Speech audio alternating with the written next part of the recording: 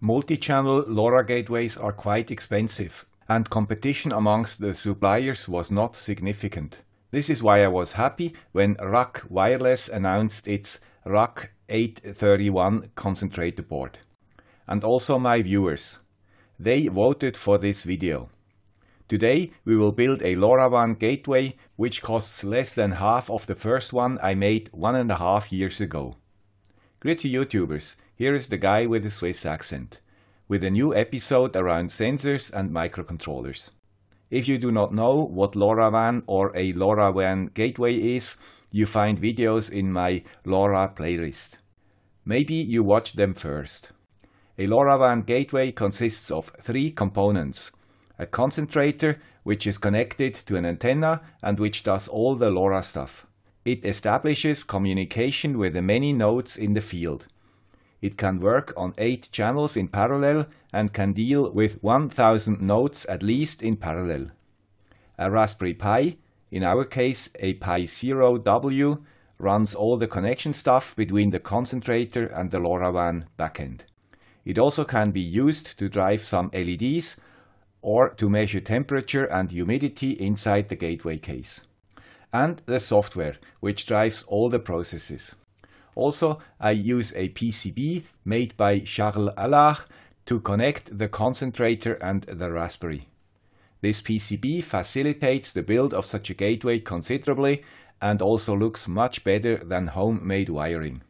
It also has some bells and whistles. If we have all parts available, we have to plan for the connection to the internet, the housing of the gateway and the power supply. For the power supply, 3 possibilities exist. Mains and 5-volt power supply. Power over Ethernet. In this case, you have to add the needed parts for PoE. Either you buy a PoE hat for the Raspberry or you build your own. Charles' PCB has a space for a buck converter if you have to reduce the PoE voltage to 5 volts. And solar power with a battery. My choice is mains and a small 5-volt power supply. For the network connection you have 2 possibilities. Wi-Fi and Ethernet via cable. If you want to use Wi-Fi, you have to use a Pi 0W and have a Wi-Fi network in the reach of the Raspberry, which, by the way, is not famous for its Wi-Fi antenna. If you want to use Ethernet, you either go for a standard Raspberry, which already has an Ethernet connector, or you use a USB to Ethernet connector like this one. Combining an Ethernet cable with PoE is easy. But pay attention if your gateway is outdoors. Now you have your delicate Ethernet network with all your expensive devices connected, extended to an area where lightning can occur. This is also why I use Wi-Fi. I still think that mains cables are a little more robust than a data network like Ethernet. The next decision is the housing. Here the first decision is indoors or outdoors. If you place your gateway indoors, you might use a nice case which has enough ventilation to make sure the gateway runs cool. If you go outdoors, your gateway has to be waterproof. And you have to pay much more attention to the cooling of the device. Maybe you decide to close your housing completely to protect it against humidity. Then heat cannot easily escape, especially not in summer. And even worse, if you place it where the sun can shine on it, you quickly get very high temperatures. According to the specifications, the Raspberries should stay below 80 degrees centigrade during operation, which is not easy in hot areas and in summer. This is why I run a software which at least measures the CPU temperature and transmits it every quarter of an hour to ThinkSpeak. Charles' PCB also allows connecting an I2C temperature sensor. And he designed also a smaller PCB which exactly fits into this cute box for indoor usage. If we have the planning ready, we can start. First, we have to solder all needed parts on the PCB and also solder pin headers on the RPI if you did not order one with these headers already in place. I use special pin headers which look like SMD parts and can be soldered to one side only. Because they are too long, I cut them to length with a small saw. The two NeoPixels will later show the status of the gateway, and the button can be used to shut down the RPI without logging in. This is an excellent feature for maintenance. Also, mount the buck converter if you need one. Otherwise, you have to close the gap here. Make sure you remove this connection if you later plan to use a converter. Otherwise, you know how roasted raspberry smells. And add an I2C temperature and humidity sensor if you want. You have 3 different possibilities to do so. As a last step, I solder 22 AWG power cords to the board and connect the RPI and the concentrator. Now we are ready to power the newly built gateway. Of course, it does nothing. Now we need the software. Charles made not only lovely PCBs, but also a complete set of instructions and a repository to create an installation extremely easy. We can install the software for your gateway in an hour or so. You find the link to his GitHub in the description. The first step is, as usual, the preparation of a new SD card with Raspbian Stretch Lite. We use the Lite version because we do not need the graphical user interface on a gateway. You can do the initial setup of your RPI through a USB cable or via Wi-Fi. I prefer Wi-Fi, but you find the needed actions if you want to use USB also in the instructions. After burning your SD card with Etcher, you have to eject and reinsert it into your PC. You will get some error messages. Just ignore them. Windows does not like all partitions on your SD card. Open the drive of the SD card and create a file called SSH without ending and without any content in the top directory of the SD card. To enable the RPI for Wi-Fi access, you have to create a file with your Wi-Fi credentials. Its name is wpa_supplicant.conf. Also in the top directory. Enter the following text, replace your country and your credentials, and save the file.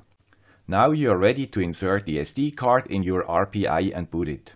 After a while, you should be able to connect to it using PuTTY and the address raspberry.local. As usual, the user is Pi and the password raspberry. Now you should change your password and update your Raspberry to the newest versions, and also install Python psutil. Next we add a new user called Lora GW, including password and profile. Next we have to do some configuration work in the Raspberry config. I set the time zone and enable SPI and I2C. Then we reboot with sudo reboot now. From now on, we will use Lora GW, not anymore Pi as a user. Next, we download Charles' installation files in a setup directory and also install log to RAM. This utility will reduce the number of physical writes to your SD card. Like that, it hopefully will live longer. In the next step, we will install Node.js. I use the instructions for the RPI 0. We have to add 2 lines to the profile file using nano and save the file. Now you have at least to log out, or better to reboot. Because we want a small NeoPixel show, we have to install the LED driver and some Python stuff. Next, we do the same for Node.js. Now comes the fun part. We can test the LEDs. And really, they work and show some colors. Now comes the important stuff. Install the packet forwarder. This piece of software communicates with the concentrator and with the TTN backend. Later, we will look at its protocol to check if everything works. This installation takes a while. Time for a coffee or to register our gateway to the Things network. This is simple and straightforward. Much more comfortable than last time I did it.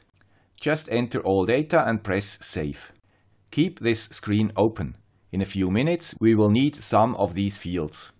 As soon as the prompt is back on the RPI, you can start the setup.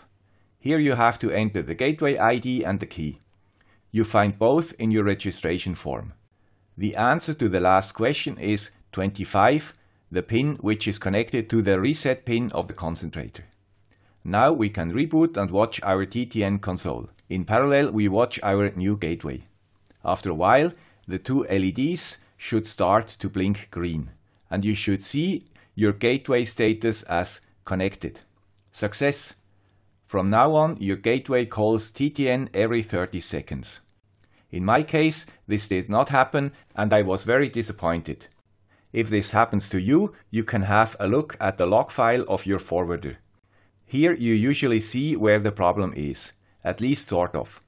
In my case, it was a little trickier. Because I had one of the early versions of Schachel's PCBs, the pinout was not correct. This is why I had to do my own wiring and ask Charles for help. He was so kind to send me 2 PCBs of the newest version.